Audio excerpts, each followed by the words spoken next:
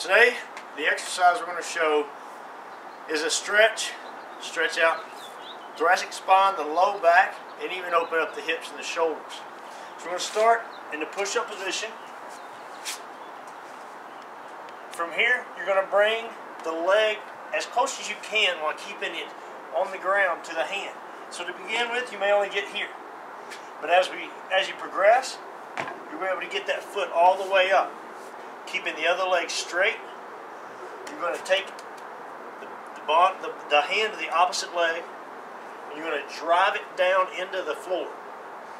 From there, you're going to reach up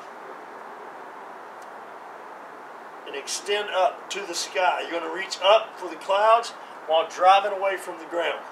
It's going to really open up the shoulders, really open up that hip. If you can't get your leg up that high, you're going to put it where you can. Get it here and still open up. And you're still going to feel that stretch all the way from the shoulder coming all the way across that down leg. Come up, stretch it out, and come back down. Really stretch it out. Hold it for maybe a count of 3 to 5, and then come back down. Do 3 to 5 of these before you start lifting, before you work out. Really get a good stretch going on.